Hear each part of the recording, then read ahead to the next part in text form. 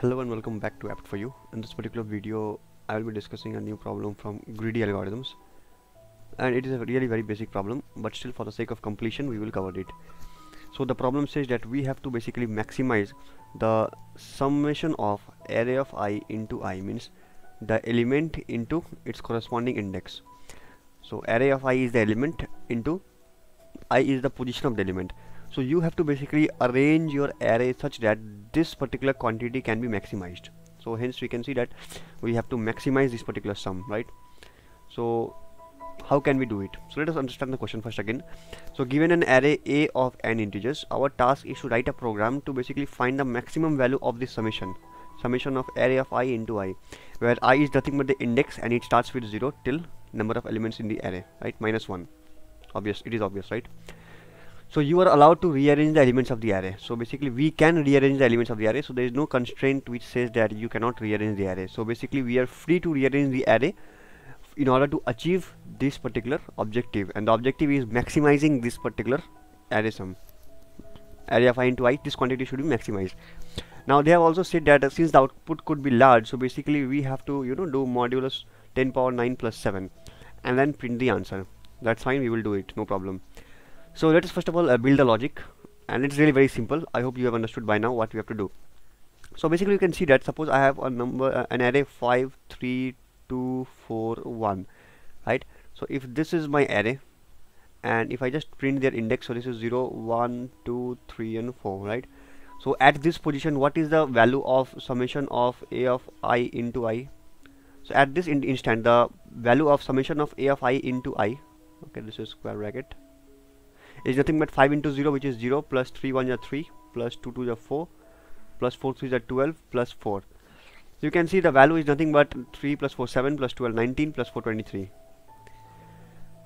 Can you still have a better approach to this particular answer? So let us suppose another arrangement. Suppose I have rearranged it in this order, 5 4 3 2 1. Suppose I am arranging it in this order, and now if I basically try to find out their summation of ai into I, then what will I get? 5 zeros are 0, plus 4 1s are 4, plus 3 2s are 6, plus 2 3 are 6, plus 4 1s are 4, right? So basically you got what? 4 plus 6 10, plus 6 16, plus 4 20. The value is 20, and you can see that we are basically reducing it, right? So initially I got 23 and now I am getting 20, but this is not what I want. I want the maximum sum. What is the issue? The issue is, now you see, just focus on the two elements that we are multiplying. We are multiplying the element a of I with I.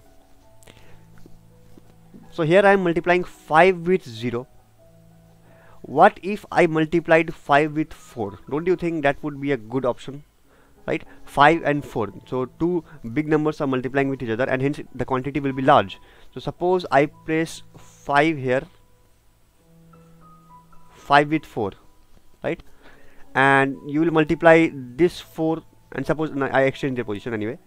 Now suppose you are multiplying 4 with 1, but you would like to multiply 4 with 3, isn't it? Bigger number with bigger number. So why not multiply 4 with 3? Let's keep it 2 here, and let 3 be multiplied with 2, 2 with multiplied with 1, 1 with multiplied with 0. Means a smaller number multiplied with smaller index, larger number multiplied with larger index.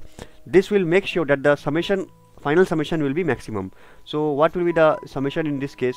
You can find out the summation in this case will be 1 0 is 0, plus 2 1s are 2, plus 3 2 is 6, plus 4 3 is 12, plus 5 4 is 20. 20 plus 12 32, and plus 8 is 38, right? 32 plus 8 40, right? Sorry, 40. So 6 plus 2 8, plus 12 20, plus 20 40. You can see that there is a drastic increase in the sum. So it indicates that if we arrange our array in ascending order, that is the point to be noted. If we arrange our array in ascending order, where the higher number will be present at the last index, so basically the combinations will be such that it will yield to a maximum product, right? In contrary with this, because here you can see if you are arranging it in descending order, suppose 5 4 3 2 1, there is no use, right? Because you are multiplying a higher number 5 with 0 and it got wasted. 4 with 1, you could have multiplied 4 with 4, right? So arranging in descending order is not a good choice.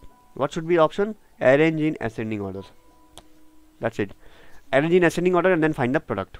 So I hope you got the point. So what we are going to do is, once we have received an element, we are going to sort them by saying sort array comma array plus n. The array will be sorted. Now I'll be declaring a variable integer I and sum also equal to 0. Remember, the sum can be maximum as they have said, so I'm just saying long sum, right? And let us okay, now what we are going to do is, for I equal to 0, I less than n, I plus plus, we know that the array has been sorted, so sum plus equal to what? So we are basically saying a of I into I, isn't it? This is what is going to happen. Fine, the entire sum will be stored, and now we have to basically return the value of sum. But remember, we have to do modulo 10 power 9 plus 7, isn't it? So they have strictly mentioned here that you have to perform modulo 10 power 9 plus 7. So for getting this, what we should do is we should declare a variable here.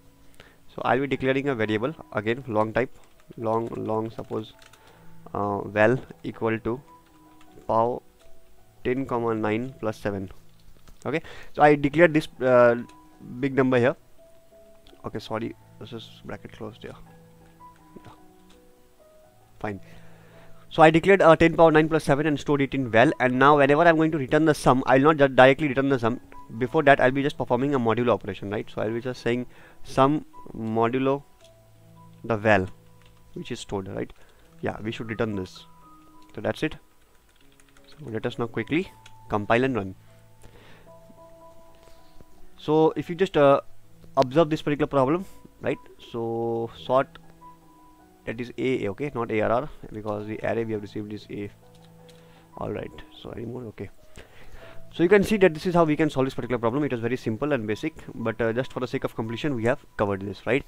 So that's all from this particular video. I hope this video was helpful. In case of any doubt, please feel free to put it out in the comment section, and just like, share and subscribe. Thank you.